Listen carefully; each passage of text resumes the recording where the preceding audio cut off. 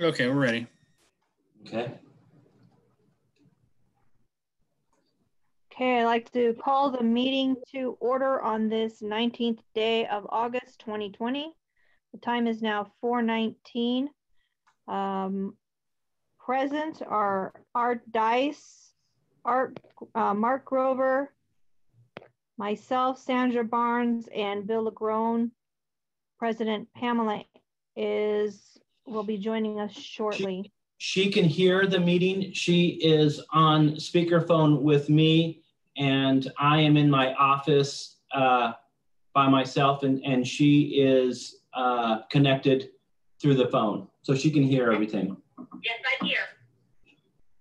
Yay.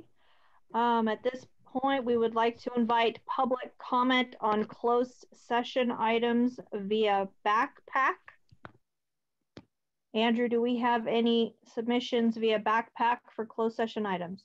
Yes, we do. I'm going to read the first one, and then Dr. Holtum will read the remainder. So this came to us, and I'll read to you all of the people that it came to us from, but it's a duplicate email. But I'll read the email, then I'll read to you who it's all from. And then Spencer has a few to read as well, some of which can contain the same duplicate language that he'll skip over, but he'll read the rest of their comments, trying to honor everybody's Brown Act ability to comment in public. So here goes. Before closed session, I have noticed that all district personnel listed under agenda item 7 are receiving the one-time 1.6% off salary compensation without having to state this closes the 1920 compensation. In fact, the bargaining unit with the MOU has left the compensation issue open in case there are other unknown funding sources. Why were OETA members denied the one-time 1.6% because OETA would not state this closes the 2019-20 compensation? This shows extreme disrespect and inequity towards OETA. This was sent to us by 28 people. I believe most of them, if not all of them, are teachers, and I'm going to read you their names.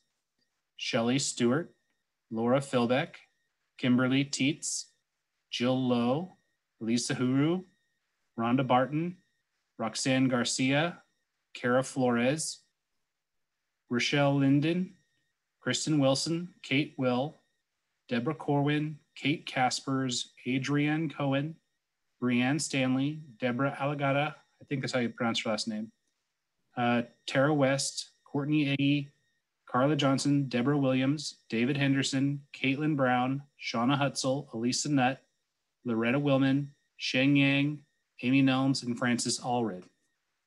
And I think Spencer has the rest, and if more come in, I'll let you know.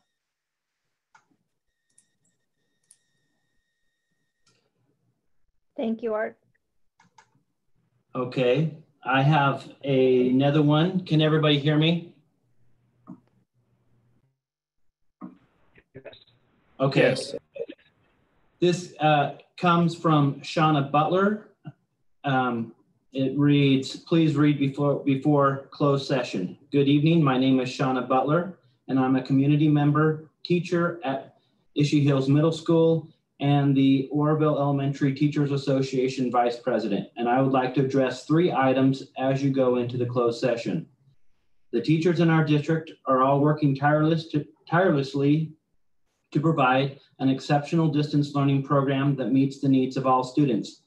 The district administration has stated the district's expectation, regardless if teachers are working from home or from school, working from school or from home, is to provide an enhanced second-to-none distance learning model that addresses the needs of all students. I am confident that the Oroville elementary teachers are all working to provide this enhanced second-to-none distance learning model to students.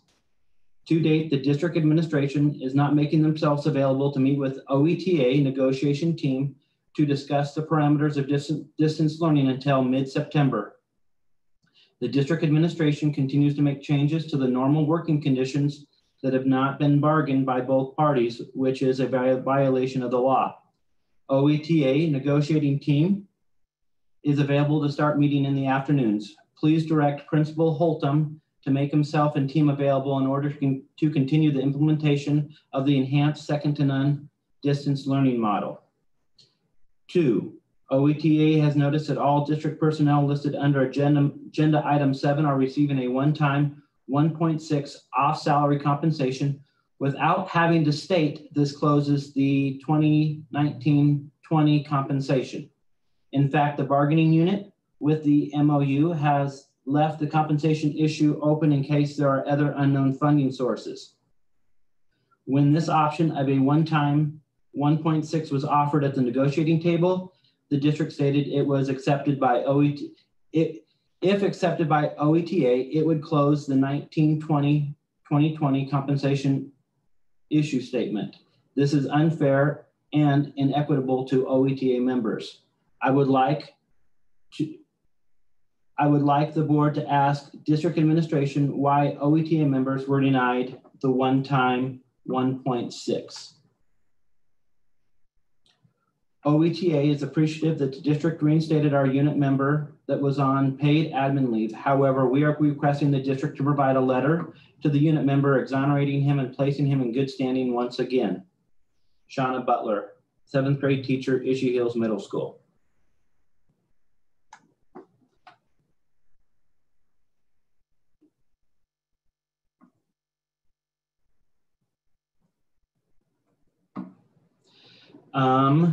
And I am reading another one. Please read before closed session. Okay, I think that was the one Andrew read to you. Andrew, were there any other that were for the closed session?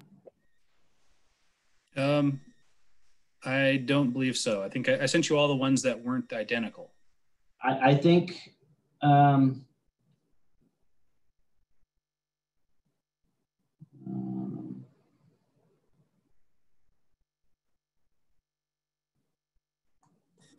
let me look through them too. Hold on. Yeah, because we have the reason we have a number of emails, and we just want to make sure that we can differentiate between before closed session and ones that are going to be read during open session. I think we've addressed the ones that said, please read before closed session. If we did not read it before closed session and we were supposed to, they will be read during community comments. Do you see any other ones, Andrew? Yeah, Shelby Vance. Do you want me to read that one? Yeah, I have it actually. Okay, go ahead.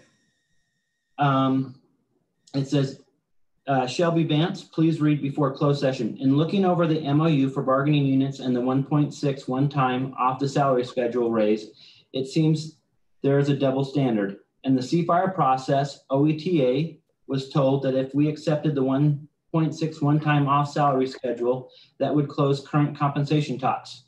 To have in the current MOU a statement that says that if another bargaining unit, OETA, finds additional resources, then the other bargaining units would be open to further negotiations. All this does is open Pandora's box to a host of problems. OETA has not currently settled through the CFIRE process, and I do not believe these current MOUs in tonight's board agenda can be said to be bargaining in good faith with all OCESD bargaining units. Shelby Vance, 2nd grade teacher, Stanford School. The next one would be Muna Calarco.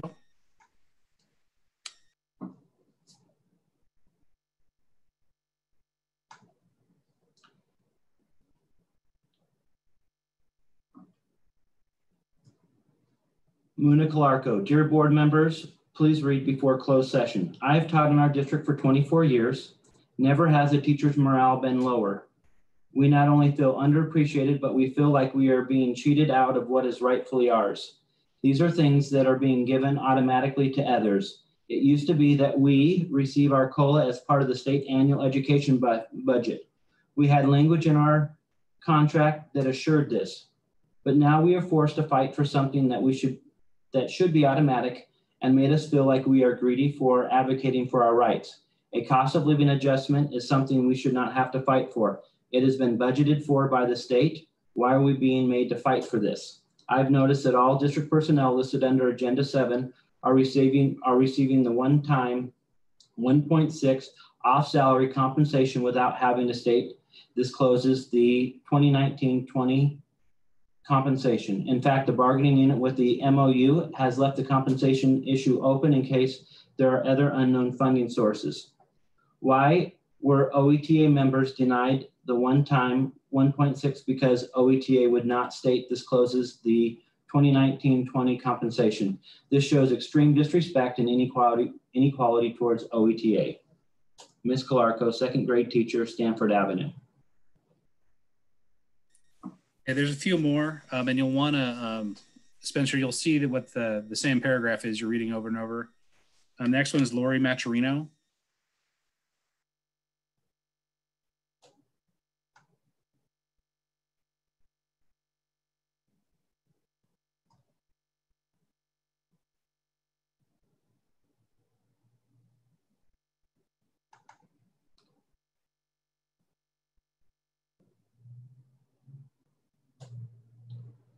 Okay, Lori Maturino.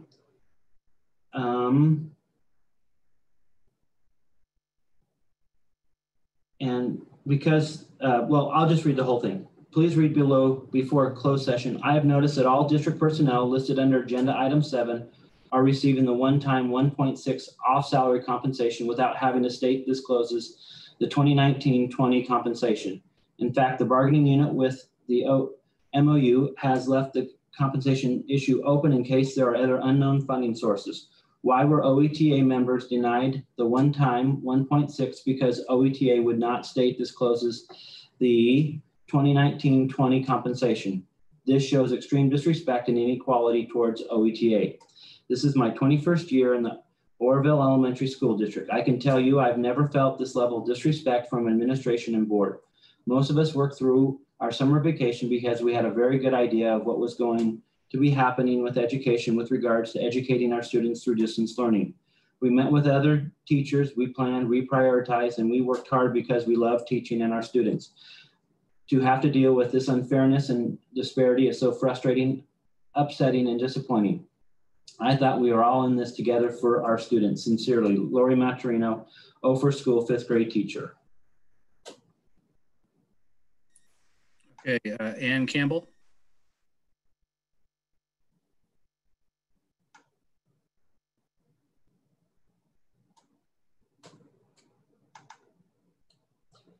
Please read before closed session. For CSEA, I've noticed that all our district personnel listed under agenda item 7 are receiving the one-time 1.6 off-salary compensation without having to state this closes the 2019-20 compensation.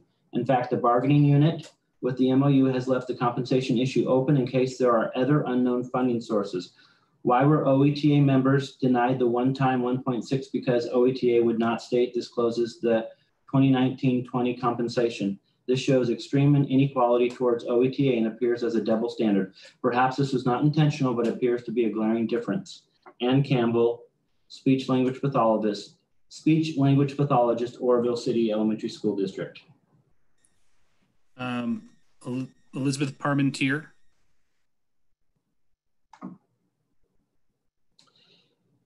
Dear board members and superintendents, please read before closed session. I have noticed that all district personnel listed under agenda item 7 are receiving the one-time 1.6 off-salary schedule compensation without having to state this closes the 2019-20 compensation. In fact, the bargaining unit with the MOU has left the compensation issue open in case there are other unknown funding sources. Why were OETA members denied the one-time 1.6 because OETA would not state this closes the 2019-20 compensation? This shows extreme disrespect and inequality towards OETA. Our issue statement for the 2019-2020 compensation referred to our current contract language. We would like to work together to create a comparable formula. Beth Parmentier, Oakdale Heights. The next one is Jennifer McGowan.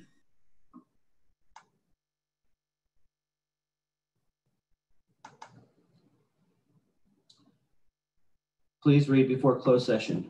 Admittedly, I don't make it to many board meetings, And that's in part because I'm always had faith in the process and the sense of worth I felt in the district. Under agenda item 7, the one-time 1.6 off salary compensation that has been offered to the other bargaining members without closure is concerning to me, because OETA was told if we accepted the one-time 1.6 that would close compensation talks. In former years, the CFIRE process has always worked, and I was proud to say I work in a district that respects their teachers and staff, but it seems that has changed. Why were OETA members denied the one-time 1.6? Because OETA would not state this closes the 2019-2020 compensation, yet this doesn't hold true for the other bargaining members. This decision is unfair and does not make sense. These talks have been going on since 2018. In the past, we agreed to wait until the district had more funding. We have nearly $4.5 million in reserves, which equates to nearly 20% when the state requires 3%. And even at the School Board Association suggestion of 12%, we are well beyond either of those figures. It's time to show that you value teachers too, especially in these difficult times of distance learning and all that entails. Teachers are the heart of the school and take pride in their connection with the children and their families. Please do the same for us. Jennifer McGowan, first grade teacher. Jessica North.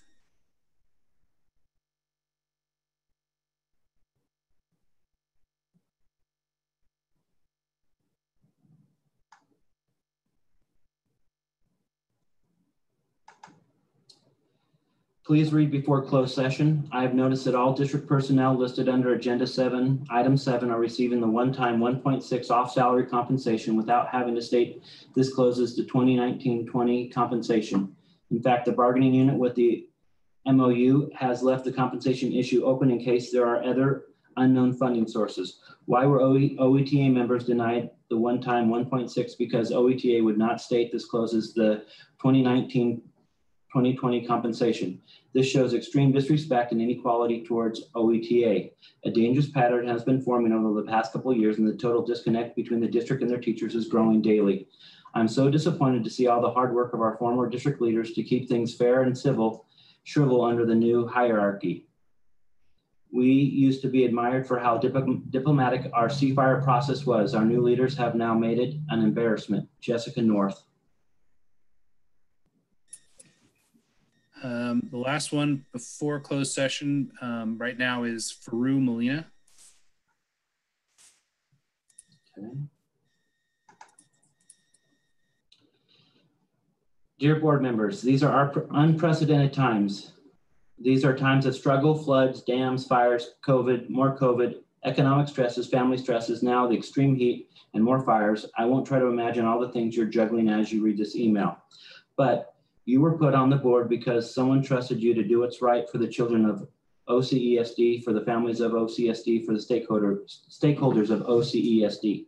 Ask Dr. Holtum, ask anyone who studies this stuff. Teachers are the most important piece in a child's life at school. So you are entrusted to do what you think is best for the teachers and other staff who are on the front lines with those children. For years, we have had board members who recognize the teaching staff for our hard work, and our district office followed suit, and teachers were compensated for their above and beyond hours. I would love to post small thumbnail size pictures here of all the children who have been recipients of the many, many teacher hours who worked above and beyond over the years. But as I do simple math. A small square this size would take up too much space. Just ask parents. Teachers in the district are here because we care, because we want to help the children of this area. For many of us, we are now helping grandchildren of children we helped. Quite honestly, it's a delight. I implore you to please ask around. Don't just ask in the district office or teachers. Ask parents of children who have high needs. Ask parents of children who want more for their children: art, music, sports, GATE, special education. The teachers who have taught these things and more put in so many, many hours over what they were paid to do. Why? Because we love our job. This is the best job a person could have. Think of all those art shows, the band performances, the school-wide musicals, the Olympic days and bike rodeo days, and read, math, and jump-a-thon days. Think of all the Read Across America days and late evening harvest festivals, those Christmas and winter performances, early breakfast, donuts for dads, muffins for mom days. Think of the gardens that were created by teachers and how they brought community members into our school. Think of all those games after school where there were teachers there in the stands cheering for their students. Think of all those teachers who teach music and instruments to children at school because it's good for kids. And those amazing graduation ceremonies with all the traditional songs created by a teacher at Harrison Stadium and the honor nights at the State Theater downtown, and all those field trips to Washington, D.C., to Shasta Caverns, to rice fields, field trips that start hours before school and end hours after, field trips to places here in Oroville, field trips to Chico State to introduce children to the university, not to mention those teachers who bring field trips to us, like the Salmon in the Classroom projects, the recycling and reuse programs, which save our district money. And oh, think of those teachers who do so much with technology, hours and hours above and beyond work, much done outside regular work hours. You know, I have only gotten started. These things make school fun.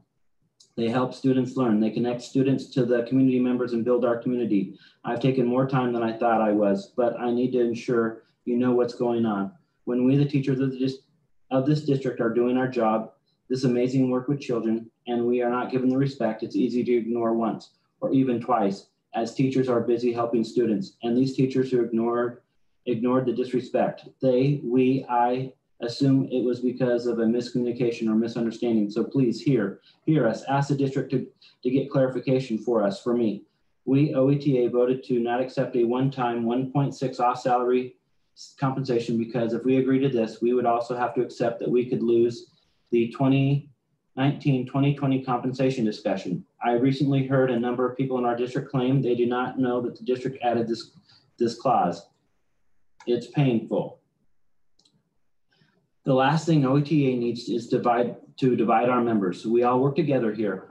I, along with many others, have noticed that under agenda item number 7, all district employees listed are receiving the one-time 1.6 off salary compensation without having to state this closes the 19-20 compensation. I heard that the bargaining units have left the compensation issue open in the MOU in case there are other unknown funding sources. I certainly hope any CSEA member and other staff get raises from some unknown funding sources that pop up. But to do this for all staff and not teachers, I'm not sure what is going on here. I don't see how that builds community. We should all have that opportunity to revisit our compensation, which for OETA members has not been fully addressed since 2018. Can you please answer me if this is the case? Why were OETA members denied the one-time 1.6 because OETA would not state this closes the 2019-20 compensation if other staff were? If there is something else going on here, please let us know. As it stands, we all can see what it looks like. I can see what it looks like. Can you? I hope you see many teachers feel this extreme disrespect and inequality towards OETA. Going forward, perhaps you can ask the question and don't judge a whole group OETA based on something you heard or know to be true about an individual. If so, we can make the same statement about some who are in other positions, but this would be out of character for teachers. We like to solve problems, not create them. As always, looking forward for Room Molina, 3rd grade teacher, Stanford Avenue.